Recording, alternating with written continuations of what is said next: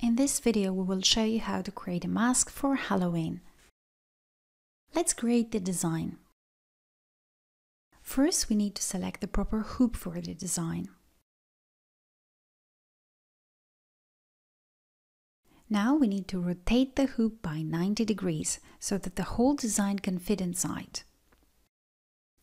Now is the time to create the shape of the overall mask. You may actually search online and find a mask pattern you like and import it into your design. If you find an image online, you can import it using From File option.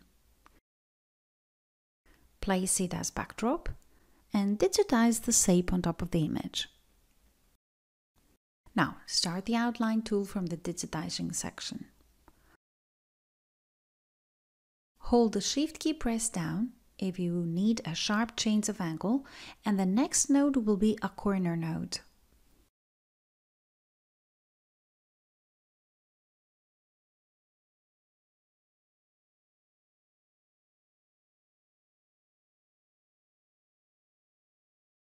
Now that the shape is ready, you may fine-tune it using the node editor.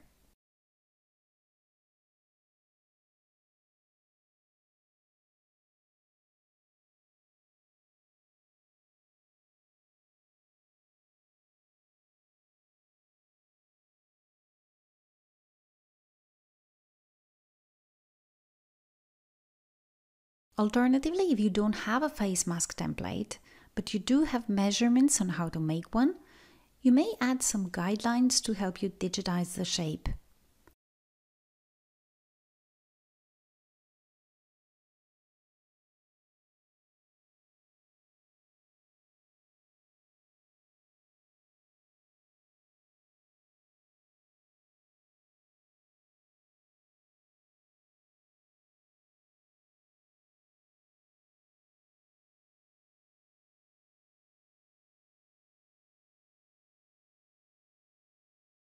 Then you can again fine-tune it at will.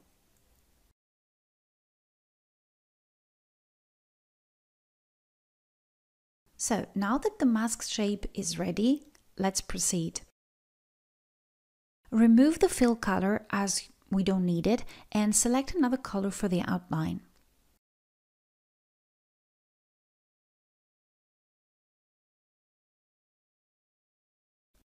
Using the auto border function, we will create a cut line outside the original shape. Set position to the outside, set the distance to 9 mm and the auto border type to running. The auto border object created outside the original is actually the line along which you will cut the fabric later, while the original border is the seam allowance.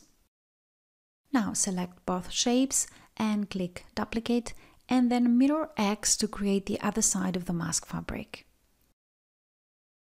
Select the duplicate shape and move it until it does not overlap with the original shape. The design should fit perfectly into this hoop. If you use a hoop smaller than this size, or if you want to make it larger than this size, or if you want to make the mask larger than this size, you may sew the right side and the left side separately. You can actually lay them out in the opposite position. When designing though, just keep in mind that the curves on both sides will be the center of the mask. Select the duplicate shapes, right-click the mouse and click Ungroup and allow each to be edited.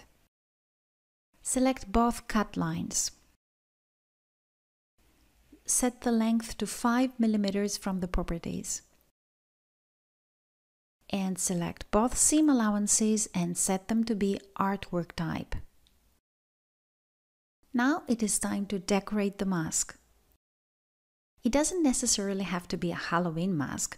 You may follow the same steps to add a slogan or even your own name.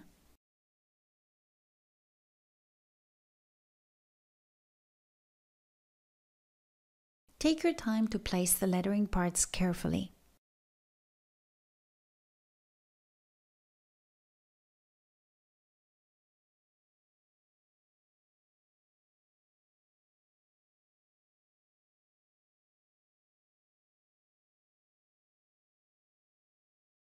I've gathered here various images to decorate this mask, browsing through clipboard libraries and old designs.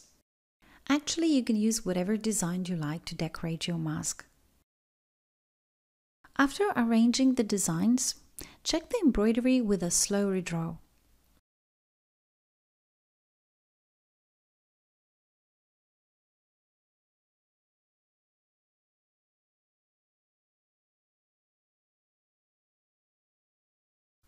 When the design is complete, send it to the machine by selecting the more convenient way for you.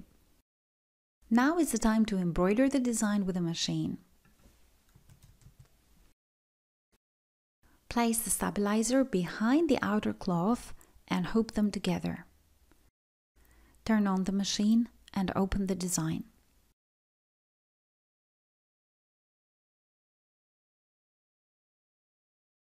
Set the bobbin and the thread to be used first on the machine.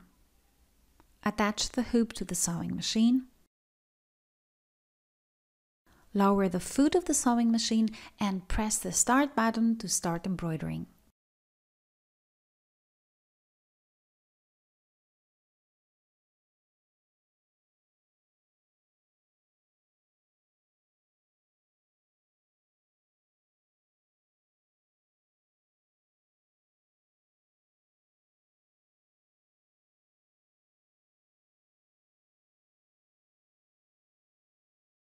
When the embroidery is complete, remove the hoop from the machine.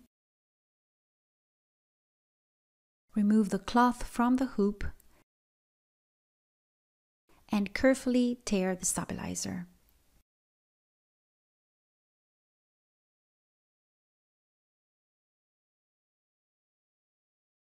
Place the lining behind the front cloth and pin it in several places to prevent it from slipping.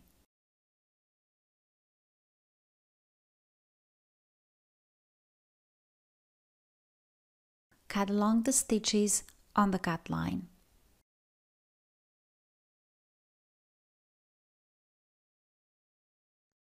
You will now have a 4-piece cloth with 2 front cloths with embroidery and 2 linings. With right sides together, match the 2 embroidered pieces. Pin carefully and now stitch 7 to 8 millimeters inside from the cut line on the curved side. Open the sewn pieces. Keeping the right sides together, match the embroidered pieces and the lining.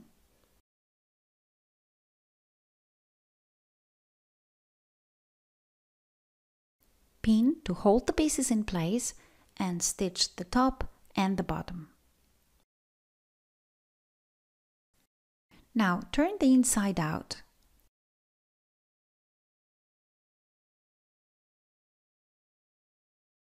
Fold the side inward twice. Iron and crease. Repeat for the other side. Now stitch the ends of the creases for both sides.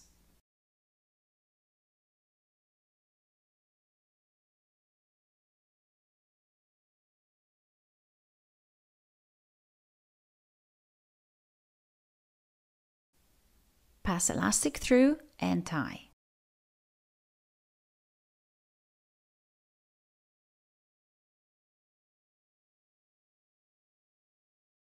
Repeat for the other side.